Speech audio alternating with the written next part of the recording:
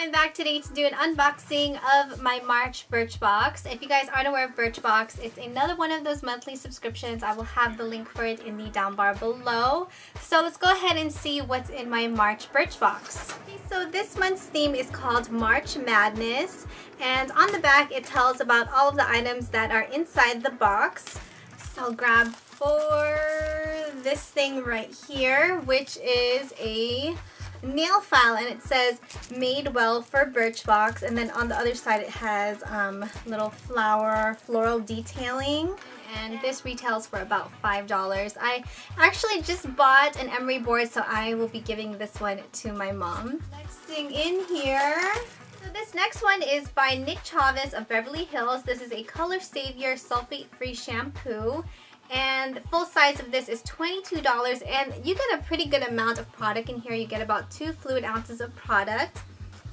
And this does have a strong citrusy smell. It smells very clean and fresh, so I will definitely be giving this a try. Alright, next in my box, I'm grabbing for this, which says Made. Receive this little primer, and it says ready, set, go. The magic solution will lock in your look for the day.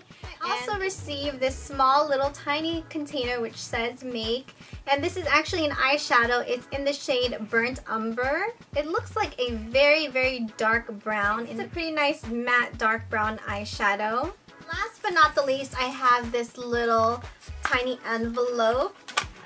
In here I received a tube of the Wish Shave Cream Shaving Cream. So this is an organic shea butter in this foam-free shaving cream. It makes an insanely close shave and leaves skin incredibly soft. We love the exclusive blueberry scent. And full size of this is $20.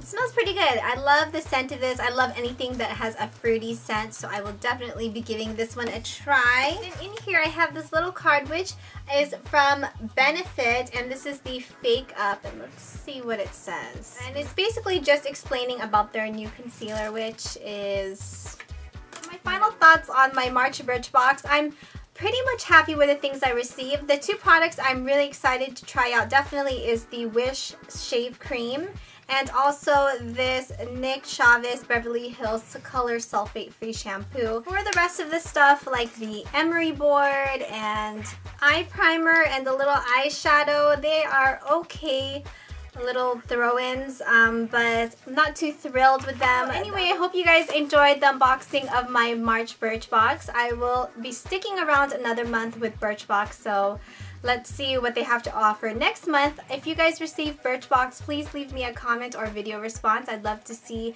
what you guys received. As always, thank you so much for watching. Please don't forget to comment, rate, and subscribe, and I will see you guys in another video.